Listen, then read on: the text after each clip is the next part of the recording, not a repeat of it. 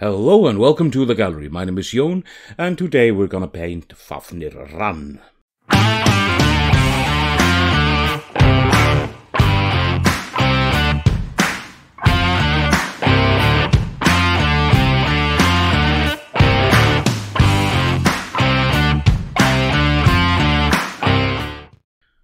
I don't know what it is, but I have this particular thing for Imperial fists. It might be because finally, when I figured out how to paint yellow armor, I found out that I really like painting it. It's simple and it's easy, and of course I will be using an airbrush for this, but it's quite easy to do with a brush as well. A little bit more work, but you can get quite interesting results using simple methods as well.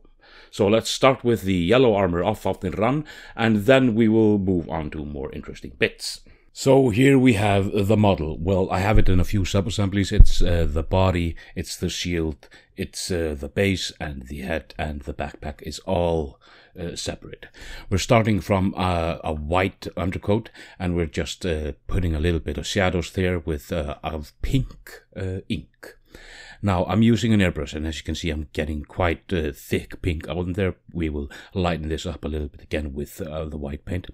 But you can attempt, I haven't tried it myself, but I would be willing to see somebody do it before I do it, because I don't want to waste the time to do it. You can attempt to do the same thing with pink undercoat, dry brushing white on it, maybe layering a little bit of white, and then going over with maybe a yellow contrast paint. It might be interesting to look at.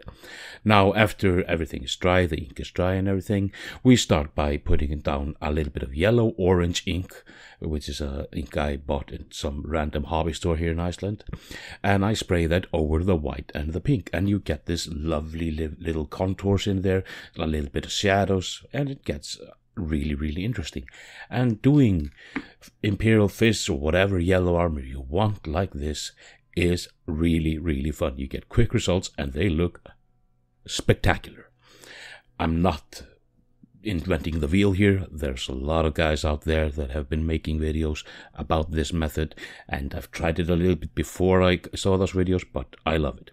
Now, because this is a character and we kind of want to do him justice, I'm gonna add a little bit extra highlight. So I'm using Flash Sketch Yellow, and I would recommend thinning your paints when you're putting down layers of stuff to get a little bit more highlights, but Flash Sketch Yellow is thin as all buggery to begin with, so we don't have to thin it that much. I put a little bit of flow improver with it, not water. I don't want it to dry chalky. Flow improver helps a little bit more to give it a little bit more working time. And then I'm just layering a little bit more extra highlights, just so it pops a little bit more, the armor. I will give it a little bit of edge highlight here and there, but there aren't really that many edges on this guy because of all the paneling and the decoration and everything.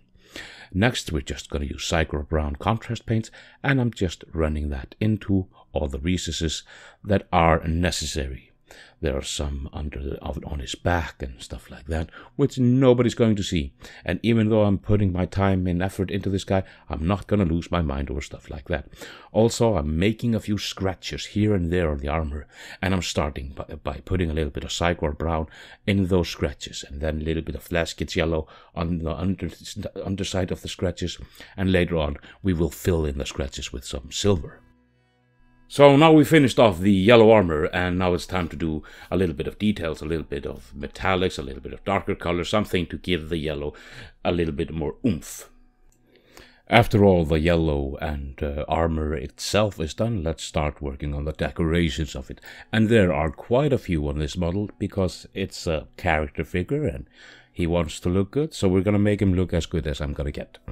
We're starting out with all the emblems that are going to be black and white, so we're starting by putting a little bit of white. It's a Vallejo airbrush paint, but it's quite thin, flows, and it dries quite smooth, so we're using that and mixing Horus black back and forth, just getting a little bit of interest to it. So we're starting out with a little bit of white, then putting down the black base coat on top of that, and then we're just mixing in a little bit of white into the black to get some highlights going, and we're just layering in a little bit of highlights here and there. And there is small black details here and there all around him, some on his shoulders, of course, as you can see, and then a little bit on his chest, a little bit on his belt, a little bit bit here, a little bit there, nothing too fancy, a little bit on the pauldron, a little bit more. And then after everything is dry of the black, we're just gonna put in a little bit of white into it and layer in a little bit. And we're using thin paints with the layering, so it flows a little bit better and it mixes a little bit better on the model and looks a little bit more smooth. As you can see now, it's a little bit more lighter than the chorus black, which is not, of course, a pure black. It's kind of a grey, bluey black. I like it. It's much more interesting than just black. We want to have a little bit of warmth to it, well, or coldness in this case. And then just adding a little bit more white into the mixture, and we're getting this lovely highlights and shadows with only using the two colors and just mixing them together. Also be careful to have always your next layer a little bit thinner than the layer before, so you get this gradient of colors.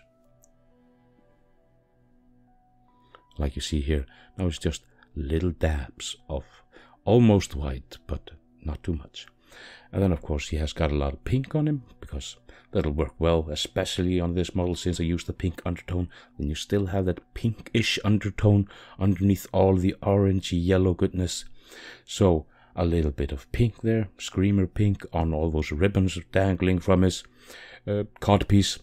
And then on the gun holster, the handles of the blades, just a little bit of extra color, because he's going to be the yellowy color and he's going to have a lot of dark gloomy bits, so this will pop it a little bit, give it a little bit more warmth, and it's quite fun. You have to be careful because he's gripping the weapons in his hands and you have to maneuver underneath his armpits and everything to get to all the parts of the weapons, but it's not too much of a hassle. And then just slop some Nuln Oil shade on it. Don't have to be too fancy with it, because we will be highlighting this up again after the Nuln Oil is dried. We're gonna layer in a little bit of Screamer Pink again, just to get that mid-tone again. And once that Screamer Pink is dry, we're just highlighting just on the edges a little bit here and there with a pink horror. It's on the edges of the cod piece dangly bits. I don't know what you're gonna call it. Looks cool though. I wouldn't want to walk with it. And we're just going to put a little bit on the top of the weapon hilts, nothing underneath. We want to keep that zenithal feeling that we had originally from the undercoat, so it would look weird to put some extra highlights underneath the weapon hilts or something like that. And then around the edges of the gun holster that's on his back. And that's basically the pink bits done. We have a little bit of green details to go into now, and that's a couple of grenades, one on the front, one on the back. We're not going to do anything fancy with them. I'm base coating them with Castellan green, which is just slopping the green on it. Took off 2 coats because the yellow was quite prominent underneath, and of course I hit the camera because why wouldn't you? And then I just layered in a little bit of Orc flesh on top of that. Next is the metals, and there are a lot of metals on this. This was the most time-consuming bit of the entire process. He's got metal and interesting bits all around the damn guy. There are rims, there are decors, there are this and that. It's everywhere. So I just took my time, put on some music into my ears, and started putting in the paint. And as you can see, a lot of metal's done, and it was quite fun. Then I got a thinner paint, and I went into all the rivets on him, and also I sliced it into all the crevices of the gashes I've made earlier with the darker paint. And this was fun. Next is putting in a little bit of shade into all that metal. I was using lead belcher to begin with, which is kind of a darker metal than I'm used to painting, and then I used the silicon grey contrast paint, a little bit thinned out with contrast medium, and I put that into all the metals. You have to be quite careful so you don't go overboard around all the decors, but it's okay if it goes a little bit into the edge. It'll give it a nice clean recess shade if you are careful, which I was attempting to be. And once all this shade everywhere was dry, I started layering in a little bit of silver, a Vallejo airbrush silver. It runs so smooth. I love painting with this. And I just ran it all over the edges, over the top of everything to get that zenithal feeling again. And of course a little bit on the blade of the axes, because we want them to have this little bit ferocity, a little bit worn as well. So you can see getting a little bit on the edge and then dashing it up a little bit just to get that cleaving feeling to them.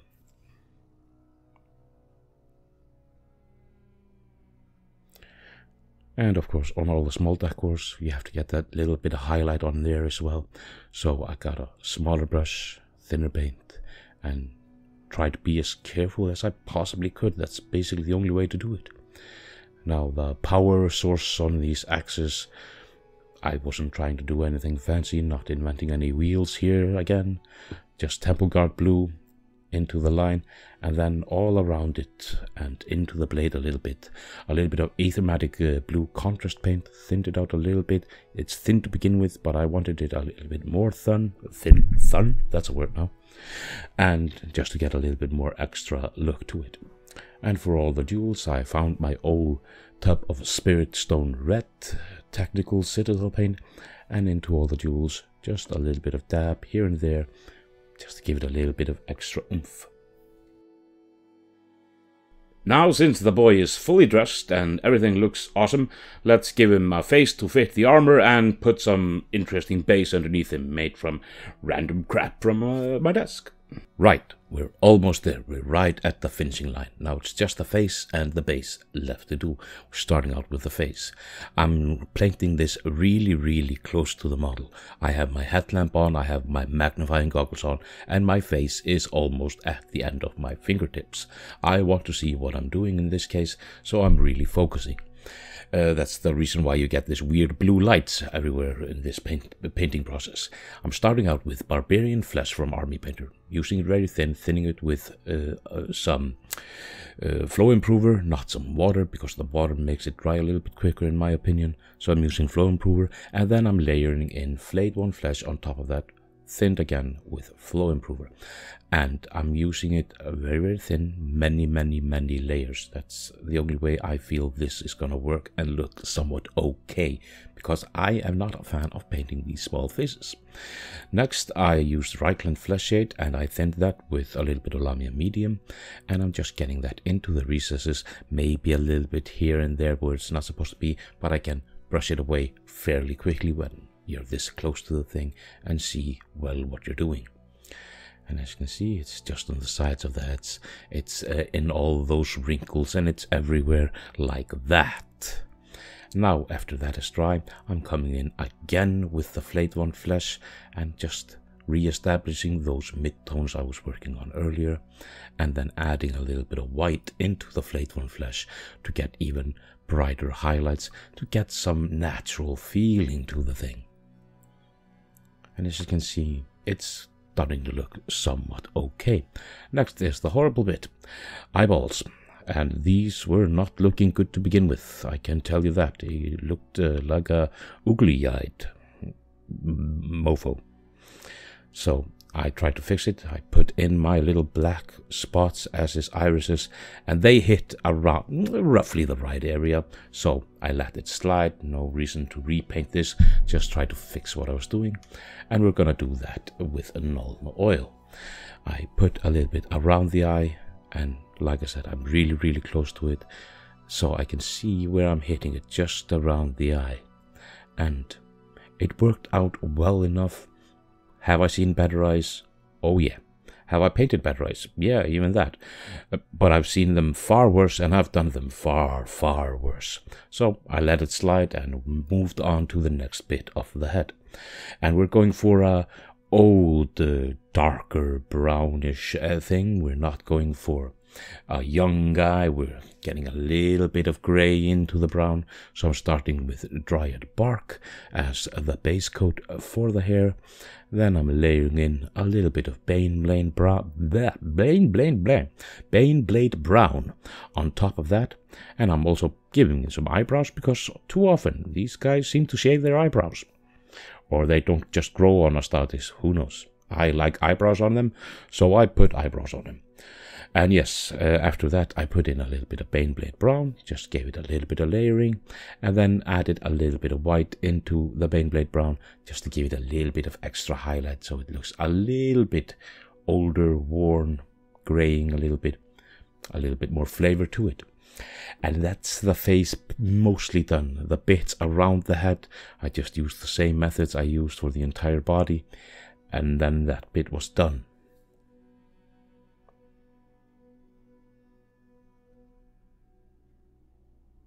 And as you can see, a little bit more grey in the sideburns in the side of the head, just to give him a little bit more wisdom.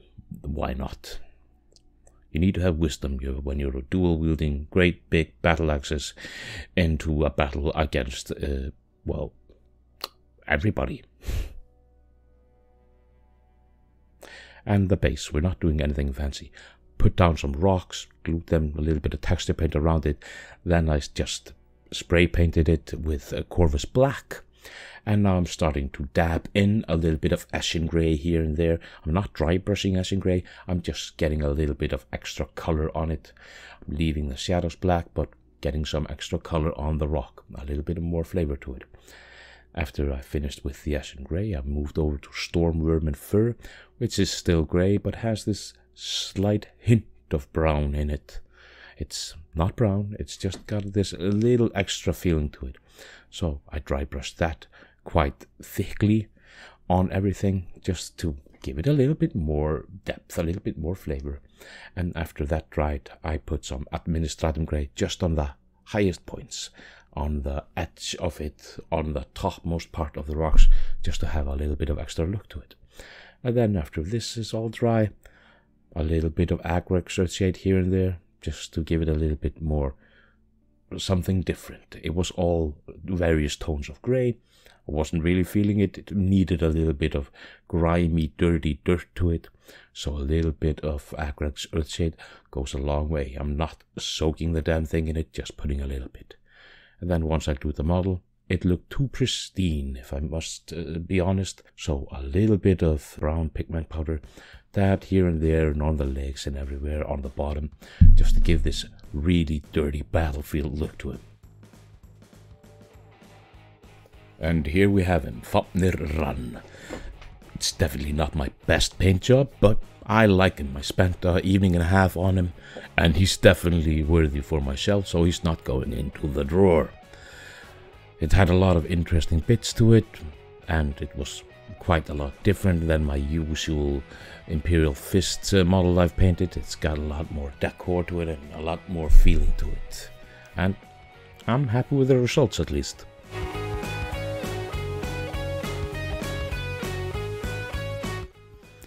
Thank you very much for joining me here today. There are links in the description for all kinds of stuff, social media and various tidbits. You do with it what you will. Like, share and subscribe and let the colors flow. But until next time, farewell.